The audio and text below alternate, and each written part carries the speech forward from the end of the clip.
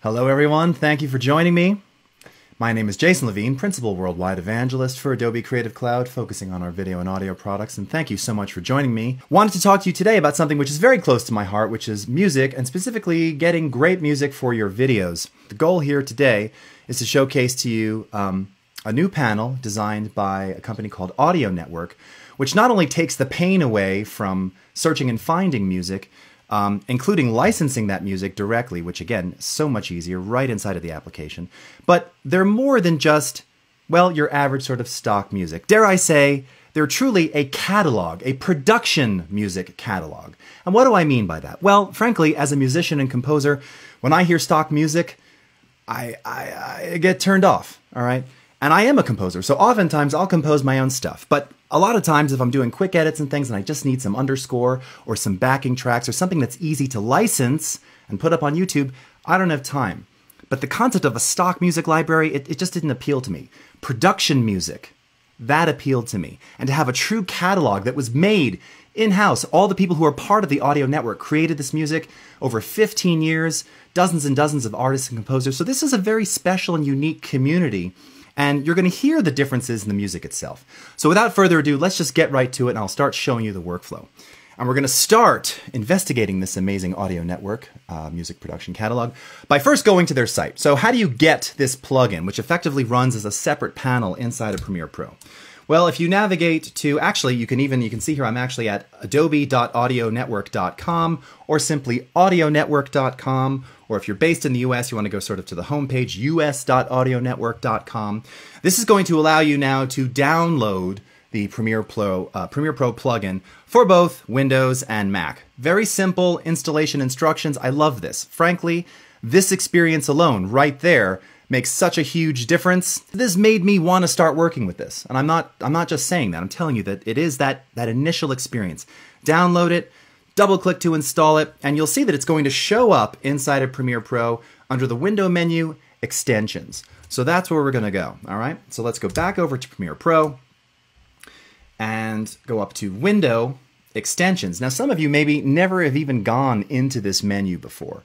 So this is something pretty significant.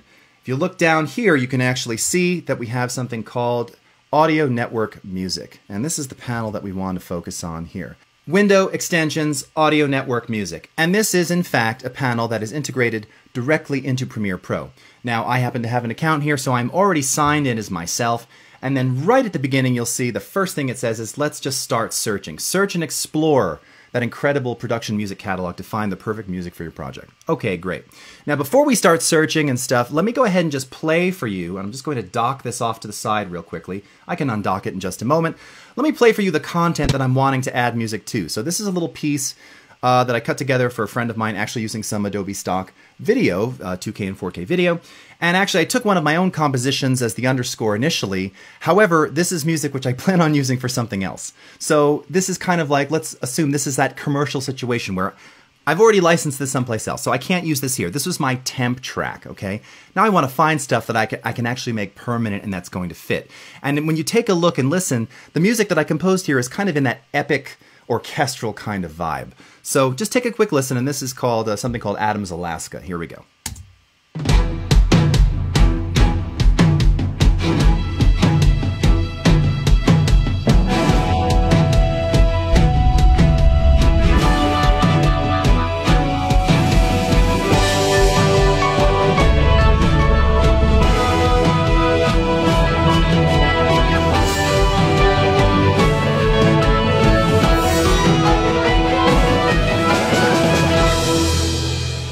Okay?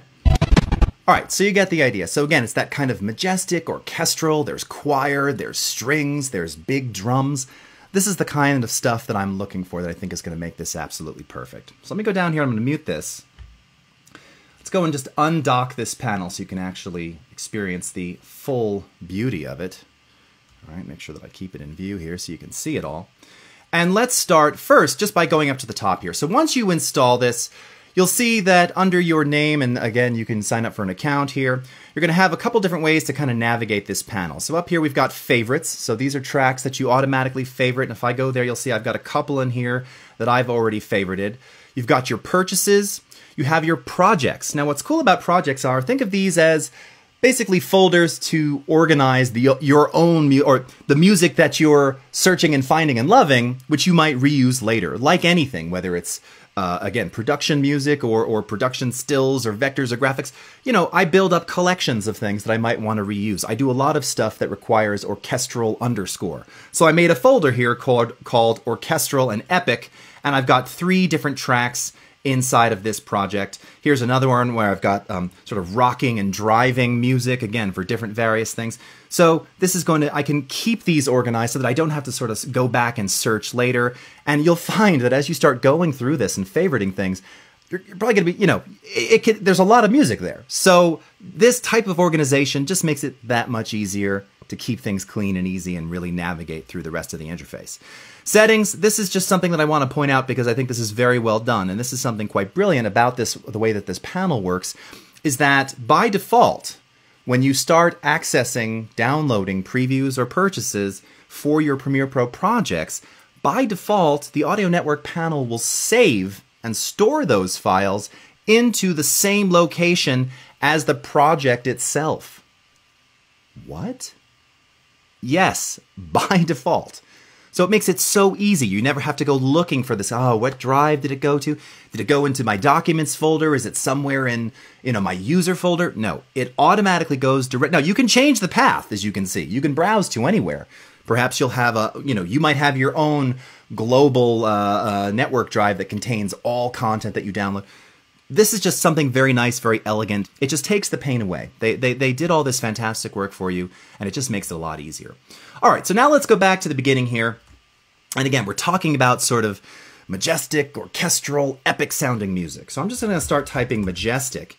And right away, you'll see that 3 things populate here. So you've got majestic, majestic mystery, and majestic orchestral. So this indicates that people have tagged their music with these specific terms. So I think that's going to be perfect. All right, so now we have all these various tracks. It's returned 100 results showing 1 through 25.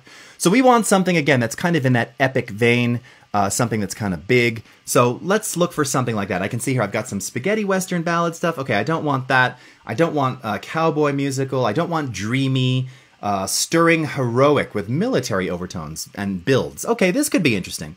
So I'm simply going to click play on this. When I do, it's going to quickly start previewing here. Give it a second. Just takes a moment. All right. We see a nice rectified waveform, much like you see in Premiere Pro when you're working with audio files. Nice. You're very welcome. All right. We can also skip ahead.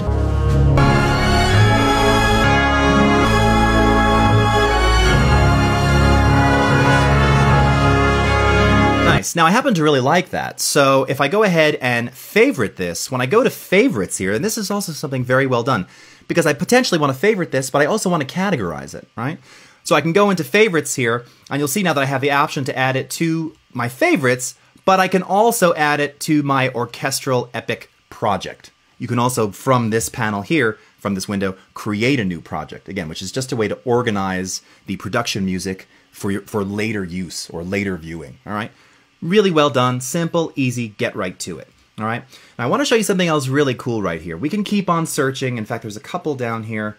What was this one? Maybe this Humanity Returns. Let me just check this one out. I think I was listening to this one before.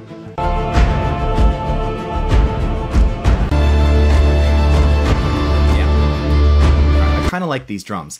Now you might notice that when I hover over the title here, there's actually a little drop down arrow, and if I click on that, this is telling me that there are 20 track mixes and then some related tracks. What are the track mixes? So again, this is something that's really well done, and this is something which will enable you to have even more variety on a given track, and you might even find different variations of the same track already cut into specific lengths and actually sort of different remixed feels. It's the same basic music, but again, maybe they've remixed it in a different way. Maybe they've cut it down to fit a 30-second environment or a 60-second. This little trailer that I made happens to be 30 seconds. So this piece is 3:30. I'd have to go in and edit it myself.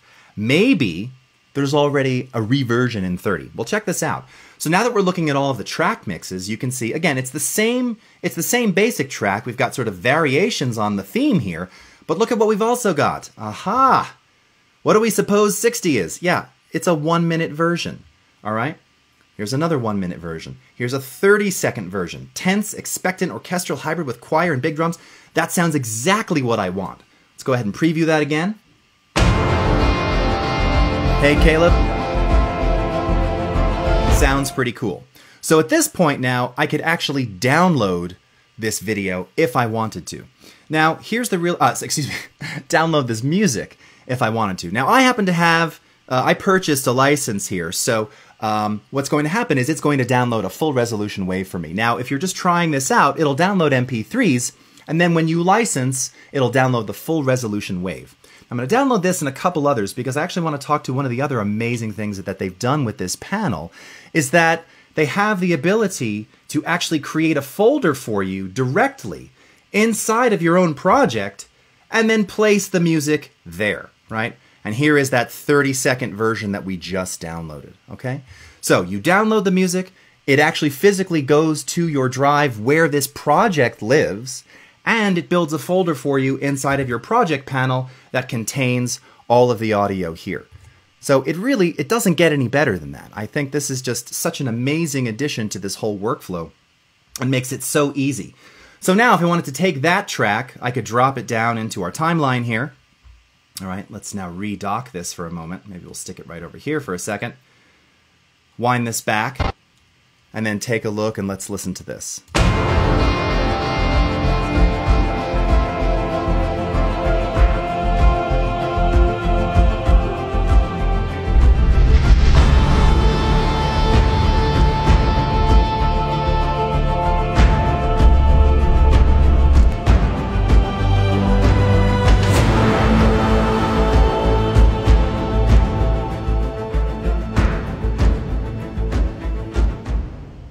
Okay.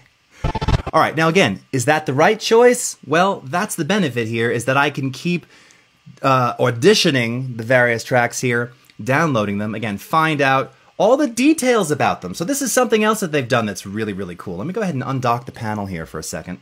All right. So again, now you noticed before, all right, if we go back to one of these master files, you've got that little drop down, right, to show you alternate mixes.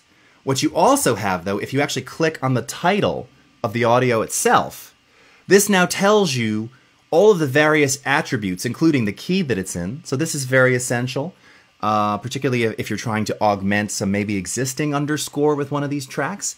The meter, so is it 4/4? Is it 3/4? I noticed before, and this is a waltz, so that's why this is 3/4 time. I've seen some 6/8. So this is musical. Right? This isn't just stock. This is a production music catalog that gives a musician, a composer, the things that I want to know. The tempo. Because typically if you're cutting something against a track, or even in the case of this track that's underneath, I recorded this to a metronome, so I know that it's approximately in the 136 BPM range. I can find things that are in a similar tempo. And again, it gives you sort of tempo notes. You've got your Isrc codes. Okay, this is all the stuff that's related to the actual licensing and leveraging this online, and the year that this came out. Because a lot of this stuff, you're going to find a lot of these artists are artists who, you know, their music here is not, again, this is like production music. This is a true catalog of artists and composers. This is stuff that you could ultimately just listen to, let alone actually use to augment your video. So now in my last couple minutes, I just want to talk to you about that, which is the actual licensing, okay?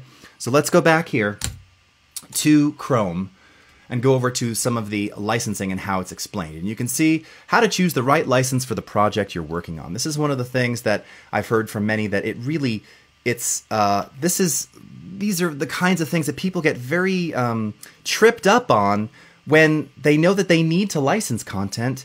They want to do it the right way. They want to be legal about it, but they don't know, what kind of license do I need?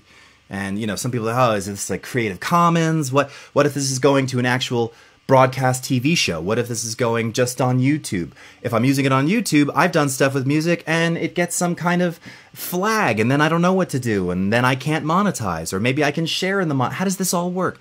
So I've done a fantastic job here of explaining all of the various licenses. You can see if you just do a creator license, and you can see the other thing too here, you'll notice that the online licenses are priced per track for use in a single video or production. Okay, so for creator, perfect for individual creators, personal videos on YouTube, Facebook, and Vimeo, videos of life events, weddings, graduations, editorial productions, student productions, okay, and gives you examples here. Creator Plus, Stops unwanted advertising on your video. Allows you to monetize your YouTube content via AdSense. So this, again, if you're going to be using something for YouTube, right, that you're hoping to monetize. So this could be my friend's edit here, but he wants to monetize as people are going to his site. He licenses that track. He can legally license it, and you're good to go, all right? And they've done all this work for you. Again, professional, this includes business, brand, or charity videos for websites, social media, and events. Freelance portfolios and show reels. Again, you can stop unwanted advertising. And then television and radio. And specifically as someone who's done sync licensing in the past, which can be very daunting and very, very difficult, they've done the work here for you to make sure that it's legal, that it's licensed, that it's ready to go. You're not going to be flagged, and that content is going to be able to play anywhere and everywhere. Now, one other thing I want to show you here, which is also pretty cool, they've got this thing down here at the bottom of the panel, which is new. I believe this is only available in version 1.04 of the panel, which is Refer a Friend, Win a GoPro. So if you click there, check it out. There it is. Invite a friend to try the panel, and you can get entered to win a GoPro Hero 5. That's pretty awesome. One other thing that they've done, and this is something which we really appreciate too, is you've got a feedback link right here. So if you want to tell them how you think this panel is, or maybe you didn't find a particular kind of style, hard to believe, but it could be possible, you can search in here and give feedback. It'll take you to the web. You can sign up that feedback form and really talk to these people. I've met the folks from Audio Network myself last year at NAB and IBC, a fantastic group, and again, such a welcome addition to have this panel built directly for Premiere Pro. So everyone, thank you so much for joining me today. Again, my name is Jason Levine. Be sure to go to audionetwork.com and download the Premiere Pro plugin today for Mac or Windows. Thanks so much again for joining me, and I will see you. Oh, hold on, let me switch my screen. Take care, and see you again. Bye-bye, everybody.